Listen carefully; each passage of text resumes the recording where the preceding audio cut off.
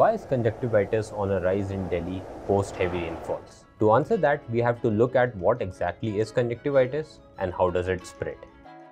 Conjunctivitis is an inflammation of the thin transparent layer covering the white part and inner eyelids of your eyes. It is caused by factors like viruses, bacteria, allergens and irritants, making the blood vessels in your eyes more prominent, leading to a red or pink appearance.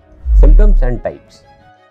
The eye of the affected exhibits redness, tearing, itchiness, gritty feeling and photophobia. It can cause watery discharge. Speaking of types, we have viral, bacterial and allergic. Viral conjunctivitis is linked to common cold viruses. Bacterial conjunctivitis, as the name suggests, is caused by bacteria, and exposure to allergens like pollen, pet dander or dust mites lead to allergic conjunctivitis. How does it spread?